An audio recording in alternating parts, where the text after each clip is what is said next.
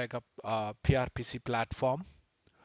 So let's get started. Go ahead and double click on this play button for Pega PRPC platform, and it should open a console window which will trigger all your required servers. It will just run all the required services like Tomcat and the SQL server or the database server.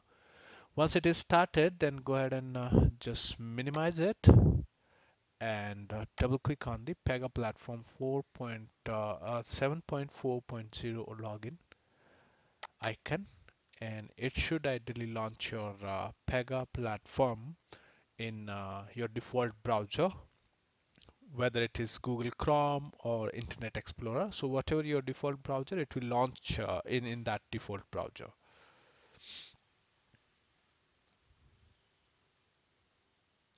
So once Pega window opens, it will ask you for enter your credential. So just enter the default credential, which is administrator@pega.com, and the password is install, INSTALL, and just go ahead and hit to the login button.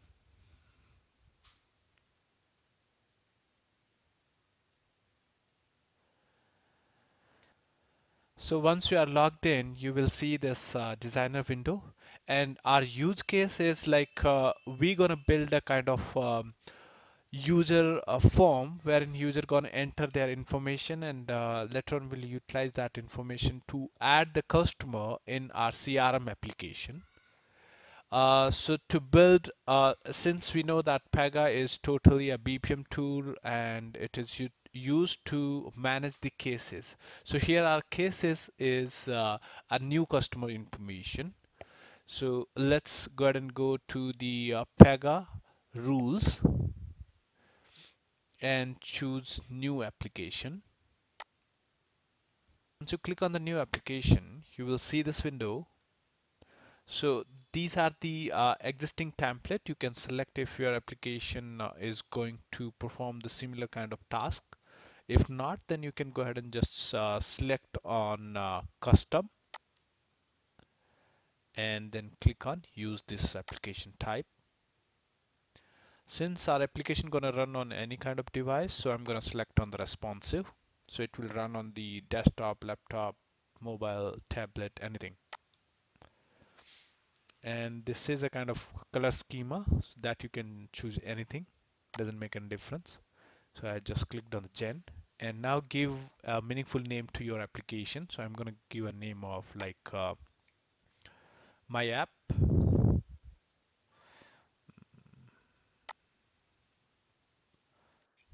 my app.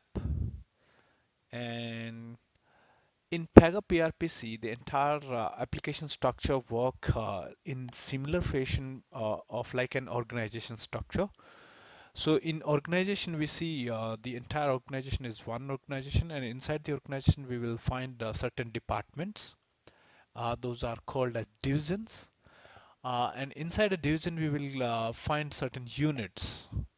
So similarly, if you go ahead and just click on this advanced setting, you will find the same kind of structure here: organization name, division name, and unit name. So I'm going to give an organization name, something like NKS, or anything you want to choose. It's up to you. Go ahead and click on create application. Now Pega would be building an application for you, so it's gonna take a little bit time, so be patient. So now your application is ready, and you can add certain operator ID, or you can say as a credential or kind of login details that person can log into this application, which is my app. So let's add, so this field should be an email address format. So I'm going to create like admin@nks.com. I believe this should work.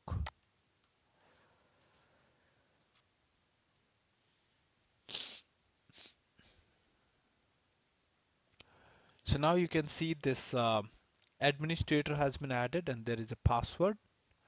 So let's note down this password.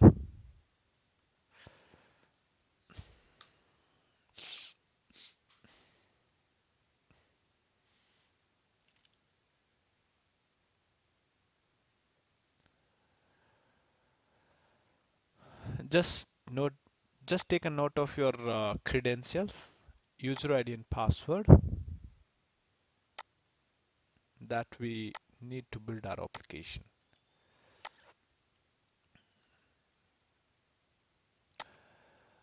Now our application is ready, but there is no functionality has been added as of now. So what we need to do as a next step to log out of the current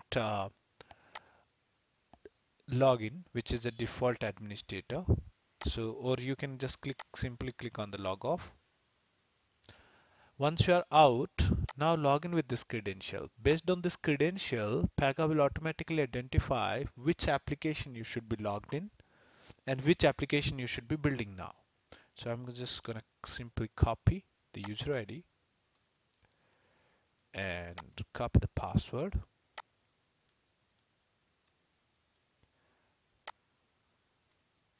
There we go.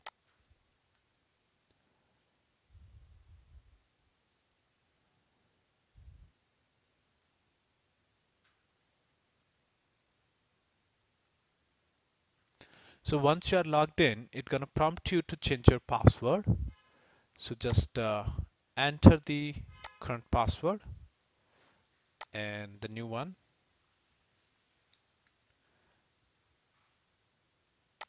that I'm going to use as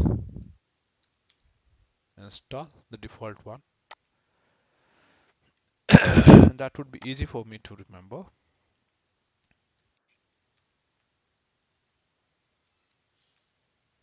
Copy, paste, paste, change password.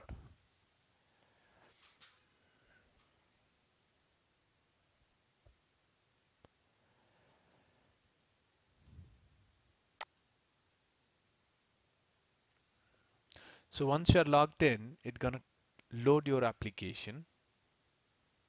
So there now we can see the name of the application. It shows as my app. So based on your credential, it will automatically recognize what application you should be logged in and what application you should be building. So once Pega is done loading your application, I'll show you how to first change the password inside your uh, inside the Pega platform.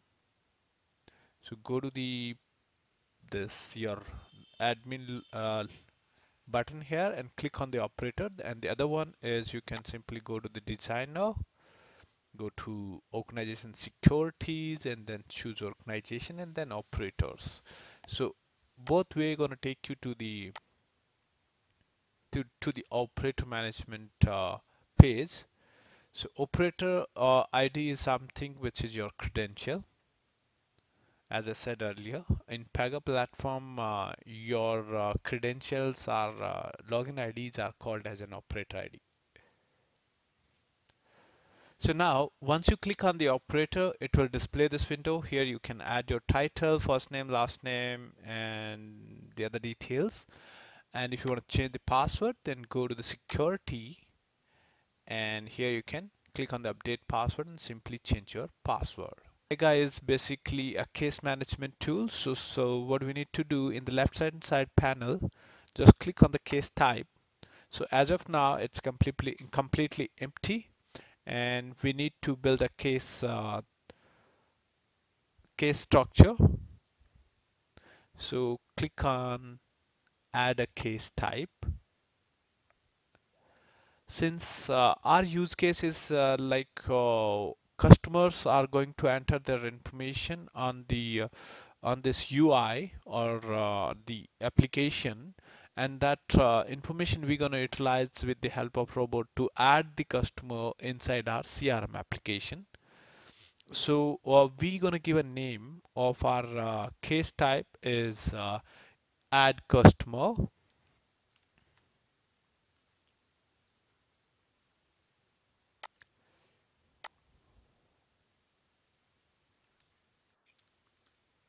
Add customer and click on submit. So it will build a case.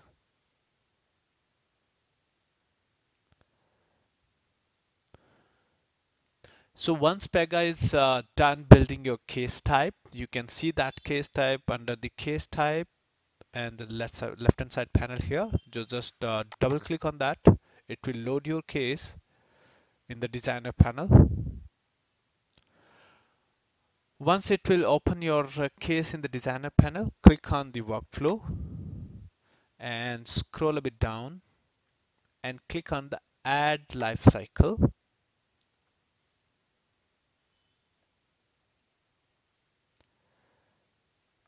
and give a name which is add customer,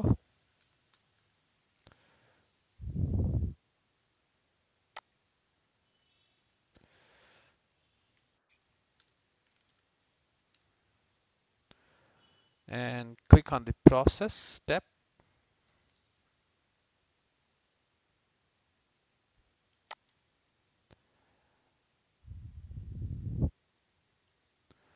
and the process step is our collect information. Since we are going to ask the customer to enter their information, so we'll collect that information. Now enter the step name, which is in our case is collect information.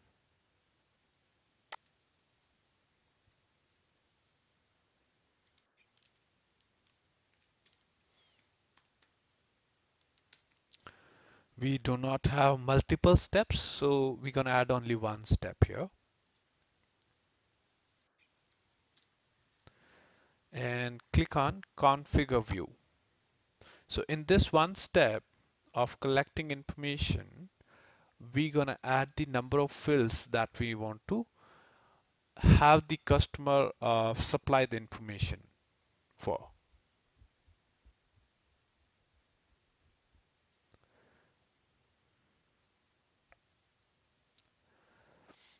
So first one is since we're gonna utilize this information for CRM customer adding, so I'm gonna have it as a CRM and it would be a single text, single line text. And the second one is I'm gonna ask for the first name,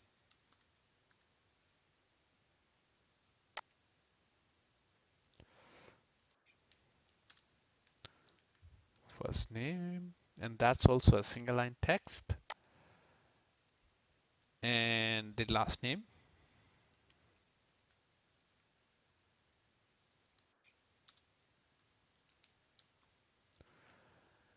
Address,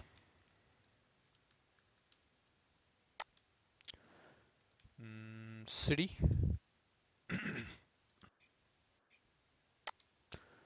state and zip.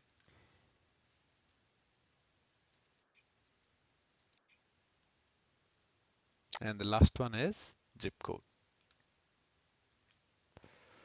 That's it. This much of information I'm going to collect. So if any of the fields you want to change the data type, you can go to this little drop down window and you can select any data type that suits your field type. Now scroll a bit down and scroll to the right and click on the submit button. So this will build your application now. Now inside the application, we have a case type as well, which is add customer. So it's gonna collect the customer information. So now our application is ready, and to see how this application gonna look like to the end customer, simply go ahead and click on the launch web interface and choose case manager. Once it opens, you can add a new case by clicking on this plus symbol, new, sorry, click on the new, and you can simply enter the information about the customer and click on the done. It will submit this particular case on our application. So now we need to make certain changes to utilize or access this application in our robot in between RPA or RDA. We can access this application information in robot through the APIs, through the REST APIs. So now what changes we need to make is inside the application. Now we need to go to the application.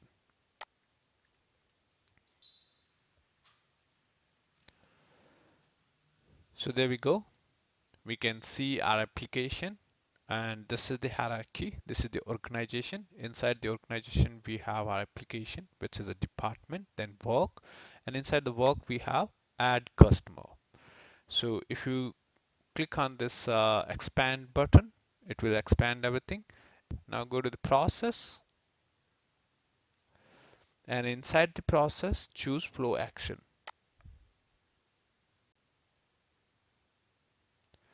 and click on collect information. Since we have only one step in this particular application to collect all the information, and it's just only one page, and we want our robot to perform the next activity, which is adding the customer inside our CRM application, that is after entering all the information.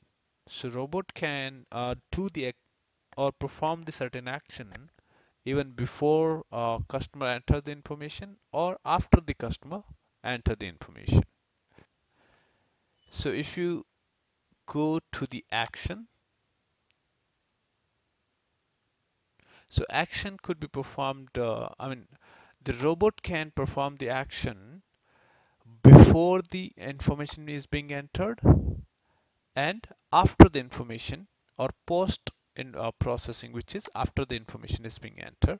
Since we want our robot to run once the information is entered, so that would be considered as post processing activity. So we need to give the robot activity identity here, which is we can have like add customer or collect information or anything. We can give a name. That name we're going to utilize inside our robot.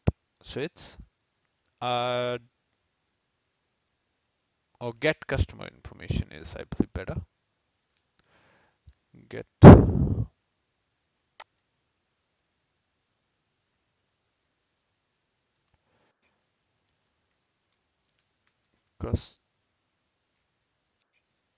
customer info. So that's the activity name. We're going to add it and save. That is here on the top.